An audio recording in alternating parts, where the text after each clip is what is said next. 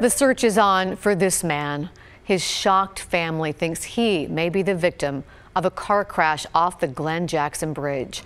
That crash happened late Sunday afternoon at about the time Antonio Amaro Lopez would have been driving home from his job in Clark County. Tim Gordon talked to the family today as they wait for answers.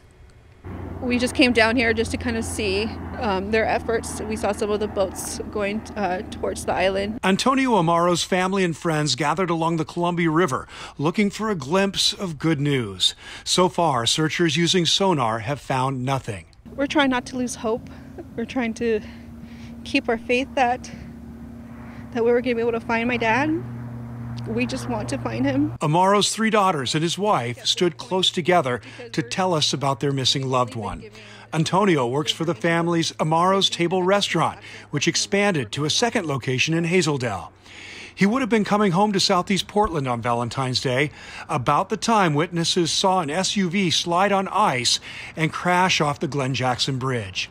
Antonio drives a Subaru Tribeca with a maroon paint color, like witnesses described seeing hit a snowbank on the side and go over the edge. If that was my dad, he didn't deserve it. We always pictured my parents growing old together. So it's hard to see my mom and what she's going through. Daughter Abigail spoke the most about her father. Wife Nieves expressed her anguish in Spanish. Era un día especial que iba a venir a la casa. The Amaro family hopes that searchers will keep trying to find the man they love very much. He's a kind soul. He's the best father that anyone could ask for.